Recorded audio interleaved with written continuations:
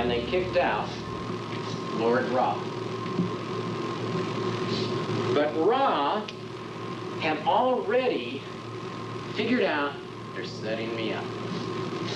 So he said, who can I trust? The administration of the kingdom and my money. Who can I trust?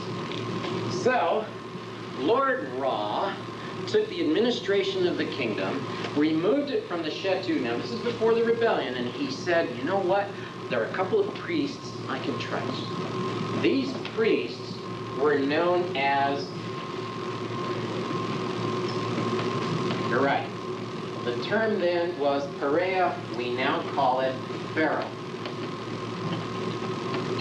Oops. The Pharaoh. They were entrusted with the administration of the kingdom. The money he gave to his children.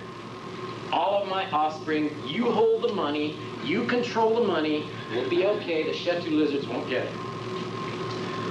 Ra, in becoming the one and only God, the one and only Father, was known as Ra Ka, which literally means Father Essence, the ultimate Father. In approximately 6,000 BC, Ra turned over the money to Ka. Suffix M means of, offspring, the children of. However, Kam, Ka'am, eventually became Kam, but Kam was an ancient word for shield.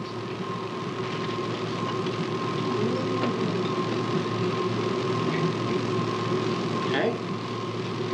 Now, I want you to watch this. It's a coincidence.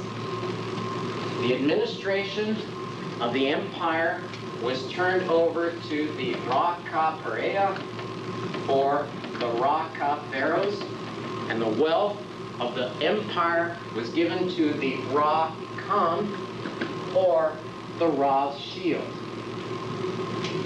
In 6000 BC, the two most influential groups, the power groups, were the Ra Ka pharaohs and the Ra's shields.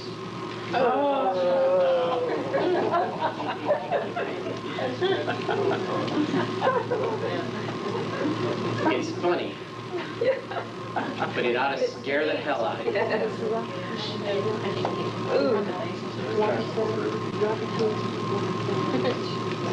Could this be Ra Ka pharaohs and Ra's shields in control of the money and the administration of the empire in 6000 BC, 8,000 years ago? And isn't it a coincidence that we now have Rockefellers and Ra's shields?